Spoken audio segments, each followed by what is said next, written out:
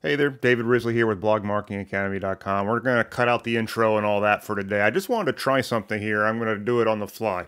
I've got a client site, and it's a small site, okay? It's only a few pages here, and it's running on Thrive themes. But as you guys know, because of all the things that I've been talking about recently here on the YouTube channel, and on my blog and in my newsletter, I don't recommend you use Thrive themes anymore. The new owners, Awesome Motive, is just killing the product in my opinion, and I am in the process of converting any sites that I previously built on Thrive themes that I had not already switched out of Thrive themes. I'm now switching them all out of Thrive themes, so I'm going to have nothing left. Part of it too is because I had a few sites that were built with using my Thrive themes license, and I have already canceled my Thrive membership. Well, come to find out, these sites will no longer be editable anymore in a couple of months when my license expires. Who would have thought, right? So anyways, this is a really small site, and I'm going to go screen. Let me show you what we got here. I just kind of want to see what the performance difference is going to be. That's the most interesting thing here, because Thrive Themes is a little heavy. It puts a lot of code on there. Elementor pages can do the exact same thing. And so what I want to do is pretty much keep all things the same, as close as I can between the two versions, and I just want to compare the performance metrics and the overall size of the page from Thrive Themes, and then compare it to once the site has been converted over to Kadence, and let's just see how things improve. Okay, so here's the page. It's a real simple site. It's only got a handful of pages on it. It's got a very small blog, but frankly, the blog posts are not that important, to be honest with you. But it's a real simple site, and to be honest, it does perform fairly well right now. So because it's so small, it's like there's not a lot going on here on the site. Okay, if we run a quick GT metrics, we're getting good scores. Okay, we are getting good scores on here. But the interesting thing is that it's showing a 1.7 second load time. It's downloading 427 kilobyte of JavaScript, a bunch of fonts, 83 page requests. I'm actually more interested to see how these numbers are going to change than anything else. And if we look at page speed insights, mobile, I always have had a difficult time with mobile scores with Thrive. At least with my site, I was not able to fix this until I switched out of Thrive and went over to Kadence theme. And it's no exception with this. I mean, even though this is a very small, lightweight website, the mobile numbers suck. I mean, it's just not working on all the core web vitals. I mean, they're pretty much all in the red. Now, of course, when you pop over to desktop, it's okay. All right. I guess a couple of the metrics are not great, but that's kind of where we're at. So the site's not doing too badly, but it could be better.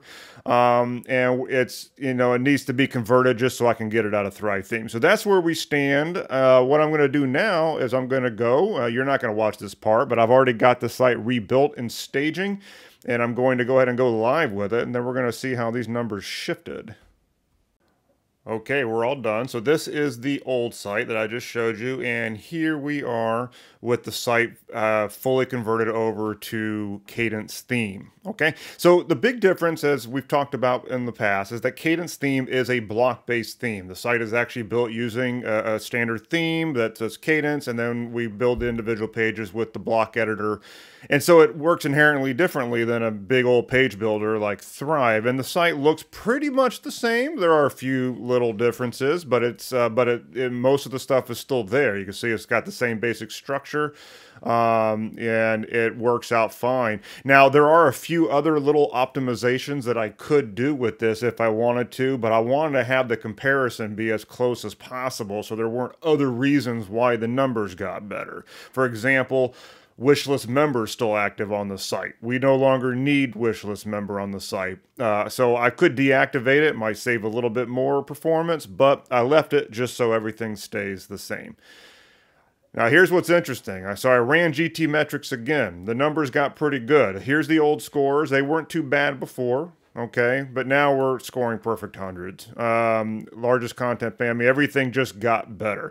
The interesting thing here's the old one. If we go down, this is from Thrive. We were running about a megabyte in page size, 427 kilobyte of just JavaScript, 83 requests. Well, here's the new numbers. Let's go on down. Now we're talking about 315 kilobytes. So we're like a third of the size we used to be.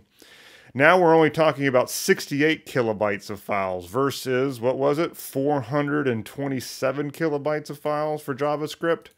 Now we're only like 68.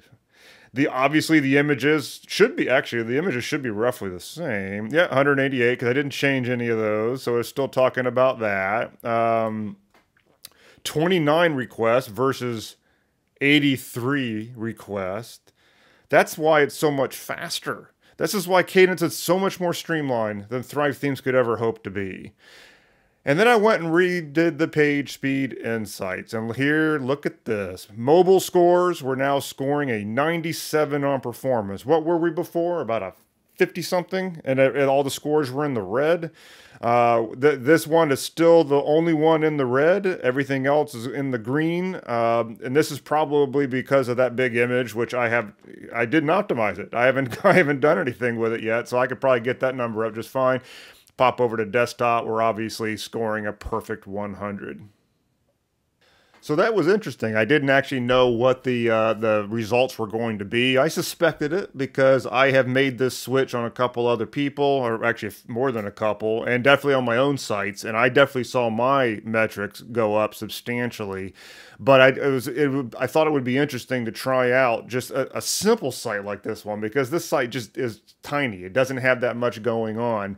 And to take it from Thrive Themes directly into Kadence and to see how those metrics go up, it's pretty substantial. It really is pretty substantial. Now, is it because of Thrive Themes? I don't know. I'm not going to recommend Thrive Themes ever again for the reasons I've stated in the other videos.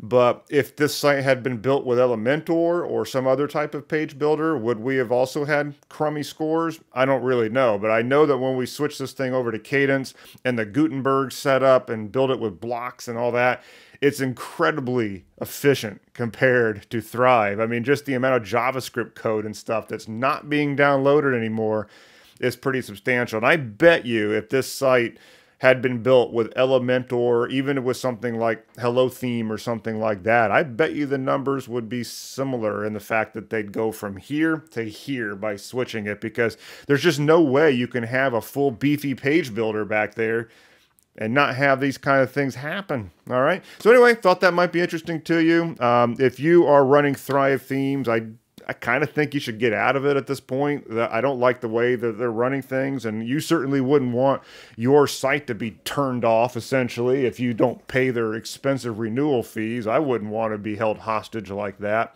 So I'm converting the last remaining clients that I have that are still using Thrive. I am hammering them to get out of Thrive, or they just got to get their own license. They can't use mine anymore because I'm canceling it one way or the other.